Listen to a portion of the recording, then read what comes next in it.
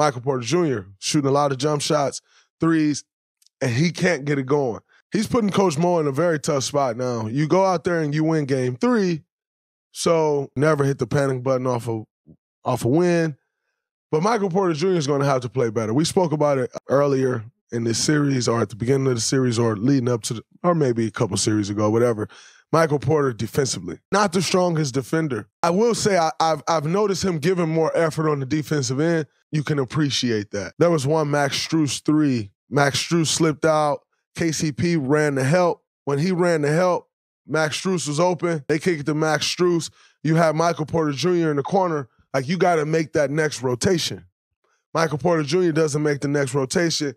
KCP comes running back from helping to get back to Max Strus when you should get the next rotation from Michael Porter Jr.